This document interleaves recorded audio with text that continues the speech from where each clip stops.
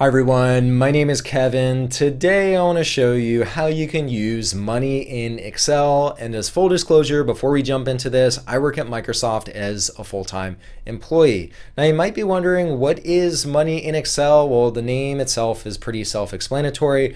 It's a new template add-in that Microsoft just released on June 15th that allows you to manage and stay on top of your finances. Now you might be wondering, Kevin, really, you can't come up with more exciting material than finances?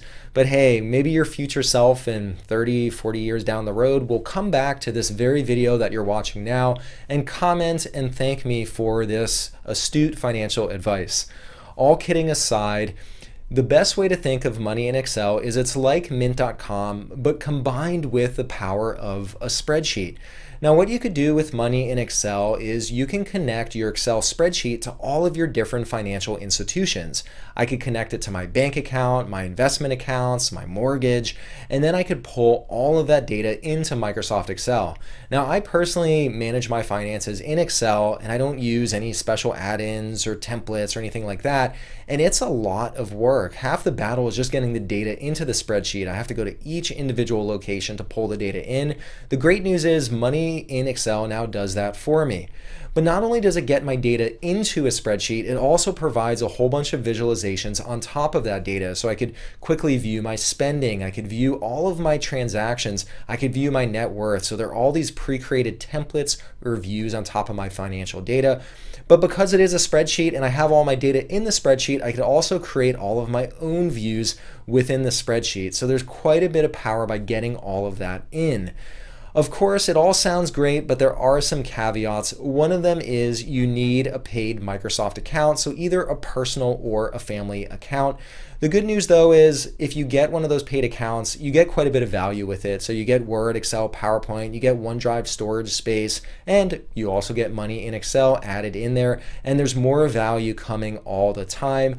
The second caveat is you have to be located in the United States currently, although the team promises that it is coming to more locations in the near term. Well, anyway, why don't we jump on the PC, and first off, I'll show you how you can get money in Excel, and then I'll show you how you could use it. All right, let's jump to it. Here I am on my desktop, and we're going to start off by getting money in Excel. And to get it, what you need to do is navigate to the following website. Now, it's a very long website, and I don't expect any of you to type this in. Instead, what you could do is simply click into the description of this video, and then you could click on the link that I've included there, and that'll bring you to this page. On this page, you have two different options to choose from. One of them is edit in browser, so you could edit money in Excel in your web browser, or you could click on download, and this will allow you to open the template add-in on either a Windows version of Excel or the Mac version of Excel. And I'm going to go ahead and let's download this sheet. It'll go pretty quick. The sheet's relatively small, and once it's downloaded, let's go ahead and open it. Once Microsoft Excel opens with the template, the first thing you'll see is you'll be prompted to enable editing. Now this is a template that I trust because I downloaded it from the official Microsoft website. So I'm going to go ahead and click on enable editing. Now the next thing I also want to do is I'm going to expand the window to take up the full screen. All right, so the spreadsheet is all ready to go. Now, as a first step, what I would recommend doing is let's save this spreadsheet. I currently have it in my downloads folder, but especially if you're going to be using this spreadsheet over time, you want to make sure you save a copy onto your device. So I'm going to go up to File, Save As, and just for simplicity, I'm going to put it on my desktop for now, but you could save it in the cloud or some better location on your computer. And of course, the default name is just this template kind of gobbledygook there. You could rename it something better. For instance, I could have said Kevin Stratvert Finances or something a little friendlier. Now, once I'm here within the spreadsheet, you'll notice a few different things within this template. First off, I have a whole bunch of different worksheets down here. I also have a pane that appears over on the right-hand side, and I have a new option up on top that says Money in Excel. Now, the first sheet that I'm on is called the Welcome Sheet, and so I'll just kind of scroll through it and we can see what kind of content is on here. But what it does is it helps orient me to Money in Excel and what some of the things are that I can do here. It's some of those things that I talked about earlier. You could add accounts, you could look at your spending, and we're going to walk through this too, and I'll show you how all of this works. And down here at the very bottom, what you'll see is if we we go through all of this, and it promises that we'll reach the end of a rainbow and there might be a pot of gold, and we'll be able to reach all of our financial goals. So at least that's the promise. Now, if I click onto the next worksheet, there are a whole bunch of instructions here that tell me how to get started with money in Excel. And so, there are quite a few instructions just to help you get started. But in this case, we'll just jump on. The next thing that we want to do is over here on the right hand side, we have this pane here, and it says manage your finances all in one place, get started. Well, that sounds promising. Let's click on get started. And it says to get started, well, first off, you have to sign in. Earlier, I mentioned that you need a Microsoft account and it has to be a paid account. So you need to sign in with that account.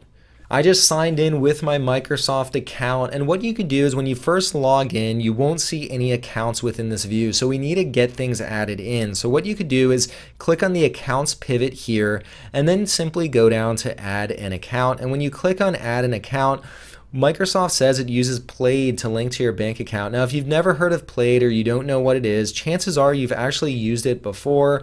What Plaid does is it facilitates the connection with your bank account and Microsoft Excel. Services like Venmo, Betterment use Plaid to connect to all of your different financial institutions, so you might have used them before. Now, all of this looks good. I'm going to go ahead and link my bank account, so I could click on continue. And then you have the option to connect a variety of different accounts. So whether you have a bank account, an investment account, a mortgage account, any type of account that you have, Plaid connects to over 10,000 financial institutions. So chances are your financial institution shows up here. I've already connected my bank account, so I'm not going to go through these steps, but this is how you would go about adding it. Okay, so I've connected my bank account, and here I see a high-level summary of the cash, any credit card amounts that I have. I also see details related to my loans that I have, or say a mortgage. And so I see all my high-level accounts. Now, I just added a bank account, but I could also go in and I could add my investment accounts and other types of accounts. But for demonstration purposes, I'm just going to keep it simple and add my bank account. Now, one thing that Money in Excel tells me is it found 57 new transactions. And right now, if I click into this transaction view, I see nothing is showing up in here. So what I need to do is I need to click on update, so it brings my transactions into Microsoft Excel. And here now I see that it brought in all of my transactions. So here I could go through and I could look at all of my transactions, and it looks like it pulled in all of my recent bank account transactions. And some of the things I could do is over here on the bottom, different worksheets, I could click into Snapshot now, and I could see a snapshot of my spending. Now, when I click over here, one thing I'll see is that it's currently set to June 2020. If I click here, I could adjust the month and I could choose a different time period that I want to look at. And so here I could see, well, what is my spending this month versus last month? What were some of my top areas that I spent on? How does this month compare to last month? Frequent merchants where the most was spent. So what Money in Excel does is it pulls together a lot of interesting views that helps me understand how I'm spending money.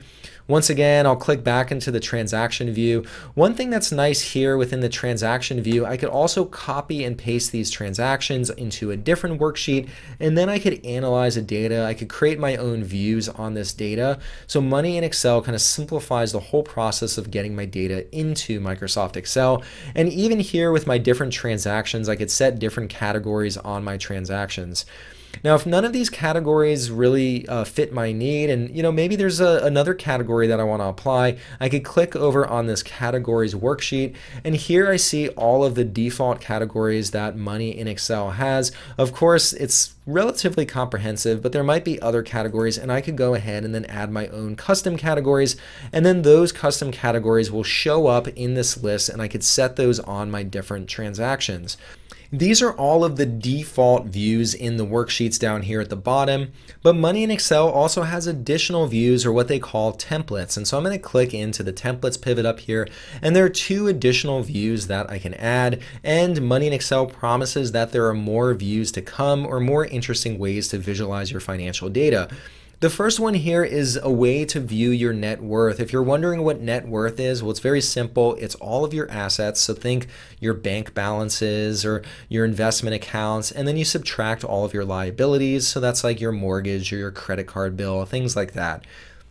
I'm going to click on add, and so here it gives me a little bit of information about what it is. That sounds great. And actually I'm just going to go ahead, let's click on add to workbook, and you'll see here now it's added a new worksheet to my workbook called net worth, and here it gives me a summary of my net worth. Now don't feel too bad for me, it shows a massive negative net worth, but I haven't added all of my accounts. I promise my financial situation is better than being very deep in the hole. But here you can see I have my mortgage showing up, and then I have a little bit of cash in my bank account, and so when it takes my mortgage and my bank balance, it shows that I have a negative net worth. Of course, if I added my other accounts, I would see my true net worth. Now that I've added my net worth, let's see what other templates I can add. If I go back to the templates pivot over here in the Money in Excel pane, I can also add recurring expenses. So this will give me a view into any expenses that I have that happen month after month, or whatever the cadence is for those payments. Let me go ahead and add this template. So here it shows me that 2 different expenses are recurring, and I'm going to click on add to workbook. So this will add a new worksheet now, and here it gives me a summary of what my different recurring expenses are. So here I could see the upcoming payments I have. I could see a table detail of all my recurring payments with the last time that they were paid. And then here I also see a visual view of my recurring payments. So it does a very nice job summarizing my financial data. And once again, additional views are coming in the future, which will also provide a nice view.